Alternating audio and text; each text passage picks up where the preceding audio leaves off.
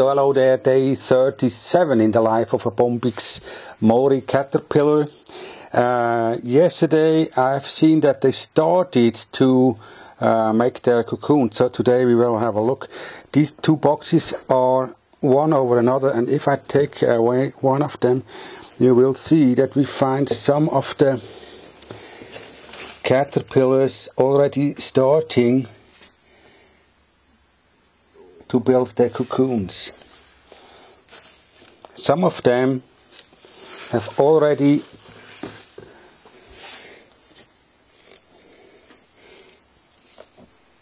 not finished their cocoon, but they are in a stage where it's shining through a little bit. Let's see whether we can catch a view of the little larva inside. Whether we put this light away, we can probably see it move inside and finish the cocoon. Others, they just start doing that, like this one here. I take it away so that it probably can start again. Also this one, because this is the cage for other caterpillars. I don't want to disturb them. These are the Samia ricinis here, feeding on these leaves of Prunus lauro-ceasus. But we want to see that we can present to all of these nice Bombyx mori caterpillars now a good place where they can all start building their cocoon. So this what I do. This is a normal cocooning frame from Japan. I got it from Wally Ramsire. Some of the cocoons, they are freshly made, like this one. I just take them out like this.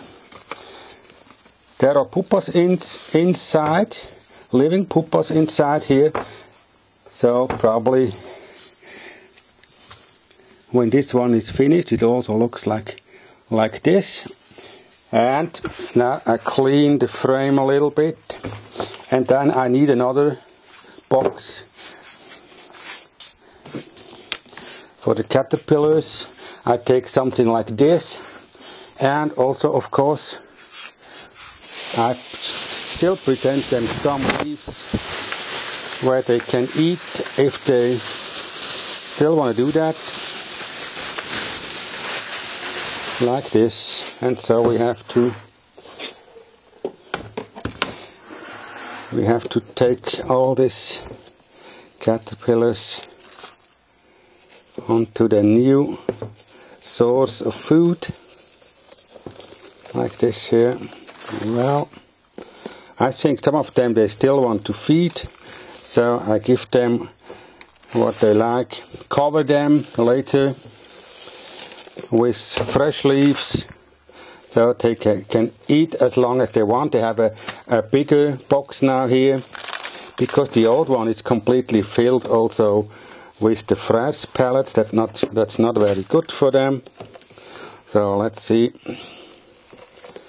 that we can put all of them back into this. And here you see, this is the food pellets, the eaten leaves here. I take them away.